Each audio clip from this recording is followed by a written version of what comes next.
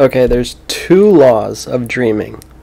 You can't hit your opponent in a fight, and you can't penetrate a vagina. Those are the only two laws in dreaming. It's not possible. If you're in a fight, it's like you're in quicksand. And if you ever try screaming in a dream, and like it's like nothing comes out. Dreams are so strange. But yeah, those are the two like laws of dreaming. I remember one time I was in a dream and I was like about to fuck a girl, and I was like fucking her, and I was like, this is amazing.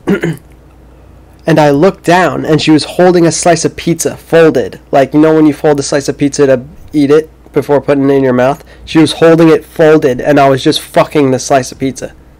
I shit you not, I swear to God that was a dream I had.